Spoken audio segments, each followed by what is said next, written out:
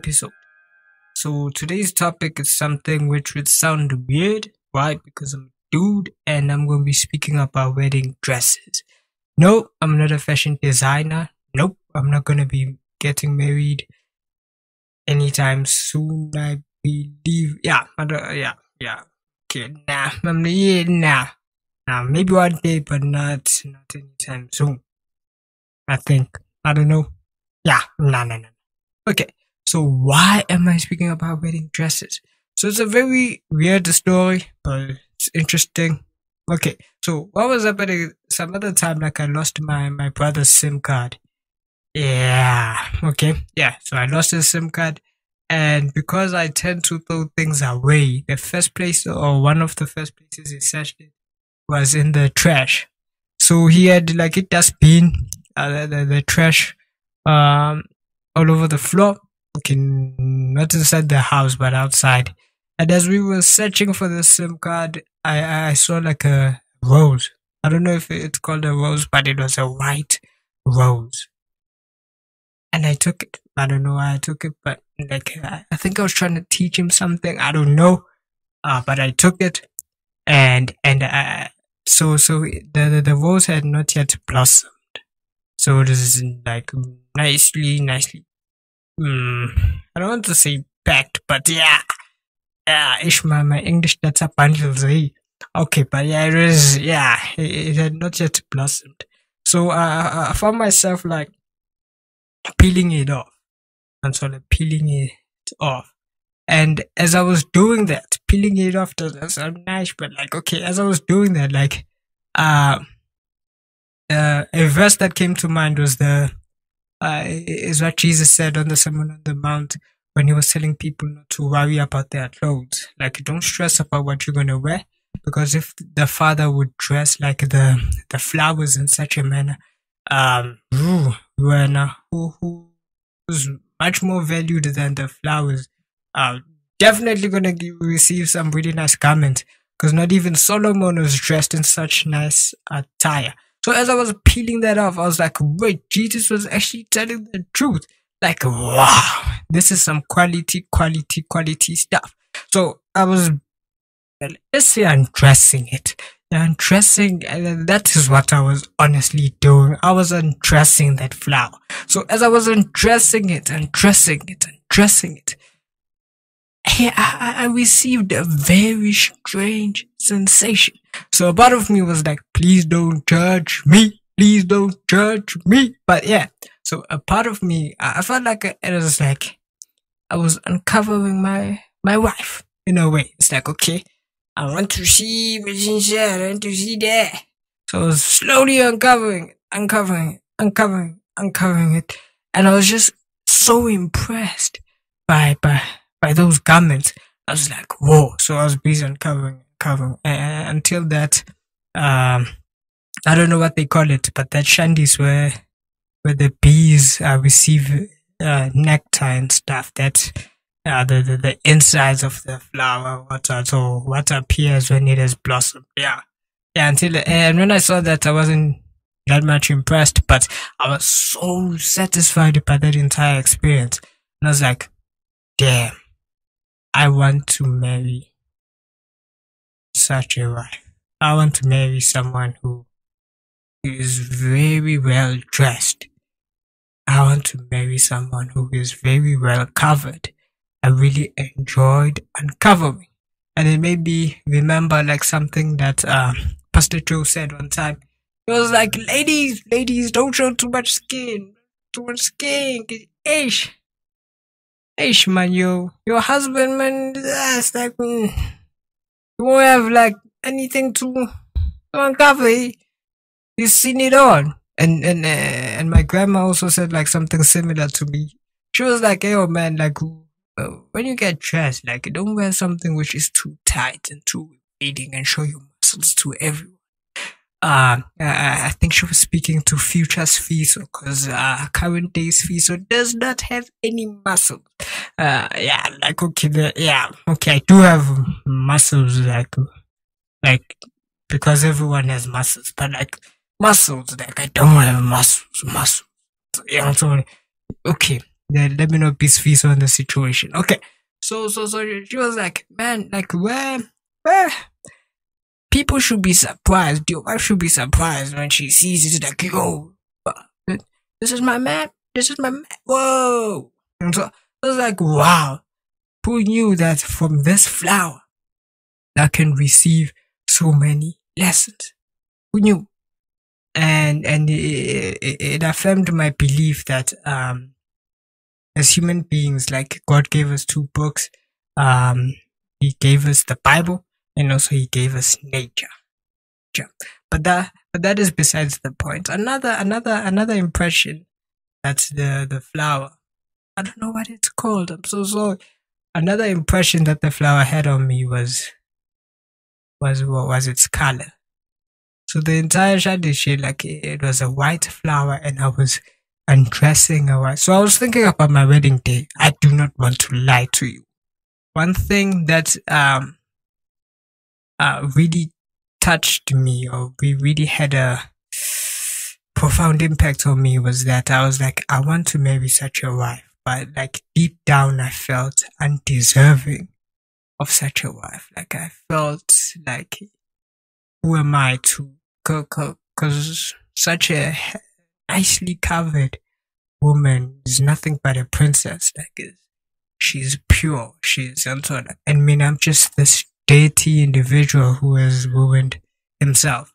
So that was one thing, and it made me think about like wedding dresses. And traditionally speaking, like a traditional white wedding, the lady wears white to symbolize her purity. Like yeah, the white is a symbol of purity. You are pure. And nowadays, I think it's just a norm. A norm. So it's like a white wedding, and you think white people, and not really thinking that the white symbolizes purity.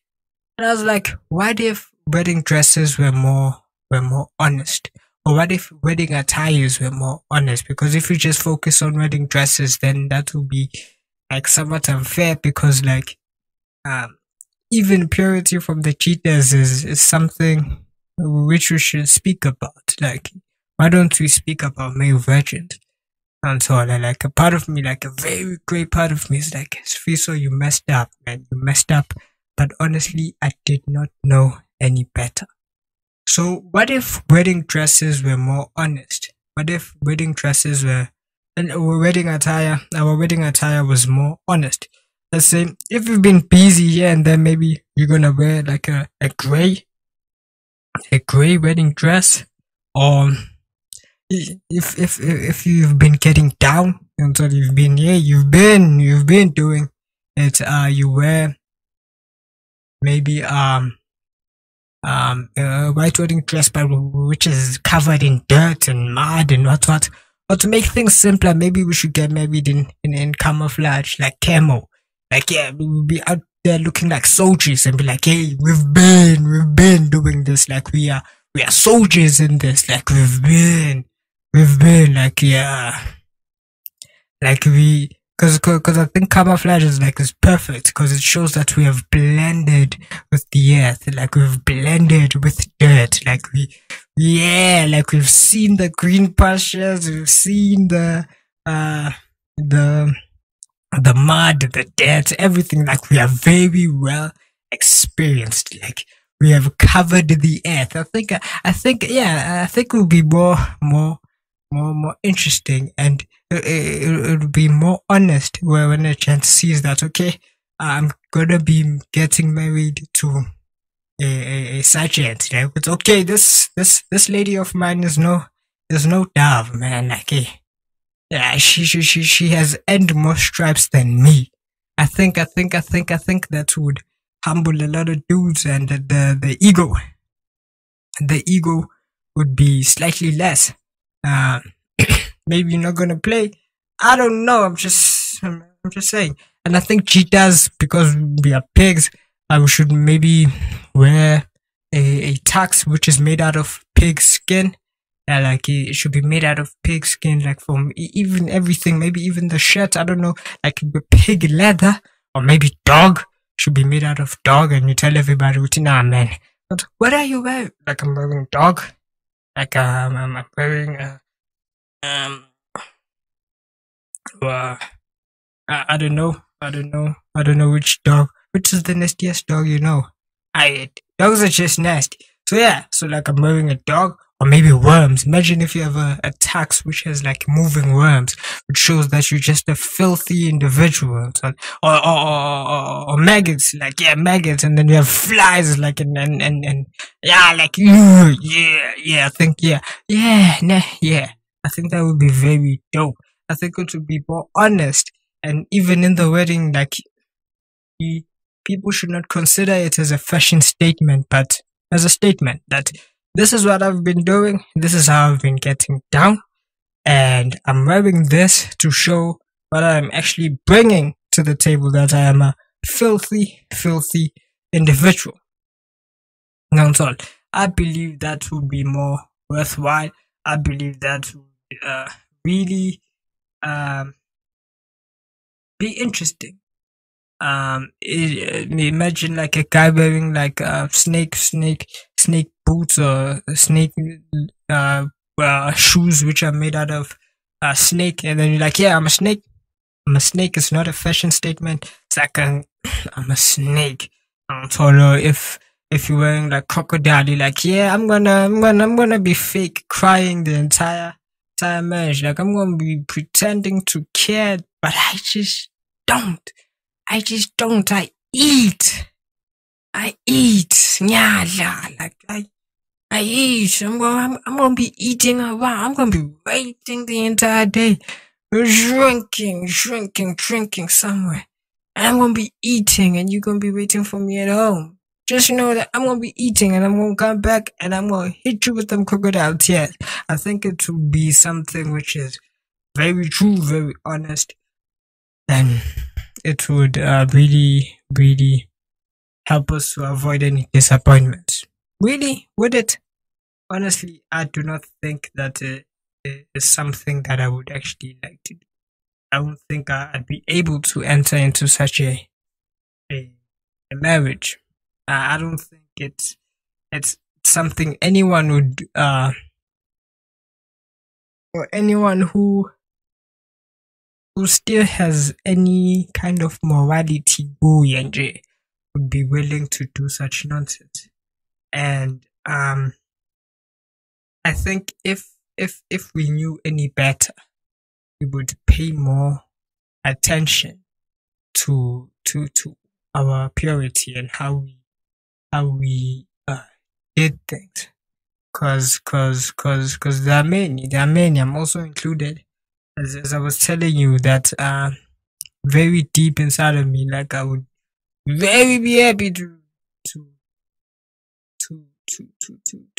to meet someone who is well covered, like that little flower of mine. But now, so am I deserving of such? And probably now you're not deserving of that you've been a snake, you've been a pig, you've been a very dirty individual. And so you are a worm, but is a throughout. And so why should you?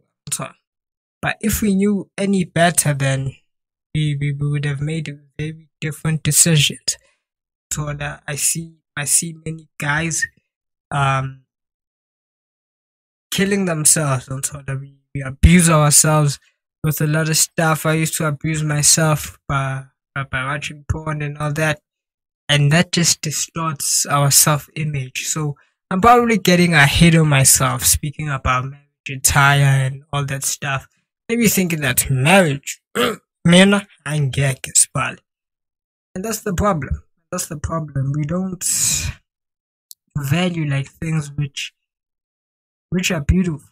Yeah, I don't think we have any virtues anymore. It's just dead people. We like zombies until we be the walking dead, and we think that we are woke. Yeah, we are sleepwalking, man. And so excuse me. Nangzor. So I if only we knew better. But there is a chance. So there is a chance. I was beating myself up, but I was reading a lot about people. And until the end, when you come to Jesus Christ, He's able to to to wash you, to wash that camo, and to the little camouflage when you've been in many wars, is able to wash you, and make you garments whiter than the snow. Just come to Jesus, and He will wash you and wash you and wash you. But the Bible tells us that repentance and the remission of sin must be preached in His name.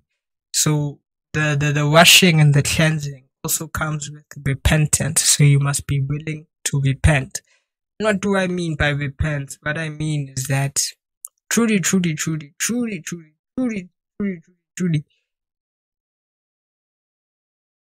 you must be willing to separate yourself from sin. You must be willing to separate yourself from all your wicked ways.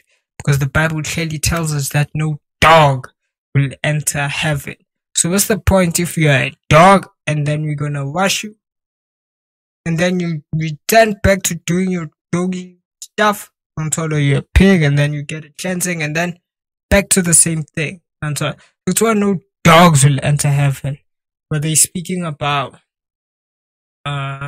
dogs, like ruff, ruff. No, they're speaking about dogs, like people who behave as dogs and not do dogs do. Dogs sleep around, dogs bark at everything, dogs just rave.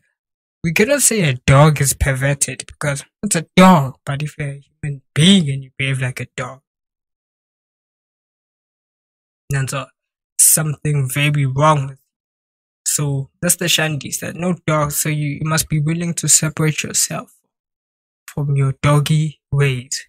But because you love sin, especially sexual sin, because sexual sin is something which you hold very close to you and consider as very dear to you, must be willing to take extreme measures. Jesus said that if your right hand causes you to sin, drop it off. It is better for you to enter heaven with one arm than for you to enter hell with both. If your right foot causes you to sin, or your leg causes you to sin, what do? Drop it off. Drop it off. It is better for you to enter heaven without it than for you to enter hell with it. And this applies to even other stuff. If your friends lead you to sin, or your girlfriend leads you to sin, what does that mean? Cut it off. It is better for you to enter heaven without a girlfriend than for you to enter hell with a girlfriend. And looking at today's relationships, I doubt if you're gonna last that long. But you probably won't do that. But please, okay, let me not say you probably won't do that. Some won't do that. Some like really think that a girlfriend is all. A girlfriend is what. But consider yourself. Consider this. Are you willing to burn for all of eternity? Why burning forever? And forever is a very long time. Like billionaires or a trillionaire is way better than forever. Like, okay, a trillionaire is very, very long, but at least like you know that, okay, after some time I'm gonna get out of this. Forever, for eternity, I imagine like there's no stop, there's nothing, and you're just burning and burning and burning and burning. And a place which is called outer darkness. Hell is called outer darkness. So the kind of darkness you can feel. So now you be with the devil and with his demons, and you just feel their presence, and you feel all their evil, and you hear countless people screaming and yelling and crying for mercy, like with dread. Like I want you to imagine this, like excuse excuse me. Imagine like falling off a very tall building, like you're falling. Mind you, I don't know if you know that feeling that you get in your gut, like when you're falling, like Wah! And there's that feeling, there's that something which is like a knife that's just slicing through your gut, and it's just slicing through your feet, and it's just Wah! Wah! So like those kind of screams, like really piercing your ears. Wah! And you also have that feeling, like you feel like you're falling, and then there are worms which are eating, and there are screams that, and you feel the kind of darkness which you can feel, like you feel that this is a very evil and wicked place, and it's just like very dark, and you're screaming, and you don't know who to trust, and everybody wants to kill you, but nobody can truly kill you, so they're just inflicting all sorts of evil on top of you because you are in a place of evil and torment. Are you really willing to do that for a girlfriend? Man! Yeah, Baba, yeah! Yeah, Baba, yeah! And not willing to lose a conversation. How are you willing to burn in hell? Thanks everyone, this was the first episode of the podcast. And I was your host, Sfiso Atamati. Please do join us next time. Danko!